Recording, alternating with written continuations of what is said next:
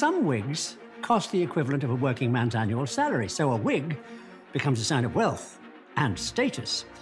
And the bigger the wig, the more expensive. So people with a lot of money become known as bigwigs. To fund his royal lifestyle, Louis XIV expands his colonial reach into Africa, Asia, and the Americas, and gets himself into a series of wars with countries running empires Louis wants his hands on. You could call it the Battle of the Bigwigs, in one sense. One of the countries France goes to war with is Britain, and their naval fleet commander wears one of the biggest wigs ever seen. It sits on the head of bigwig Sir Cloudesley Shovel. Here he is, looking comfortable in Westminster Abbey, wearing his magnificent thatch.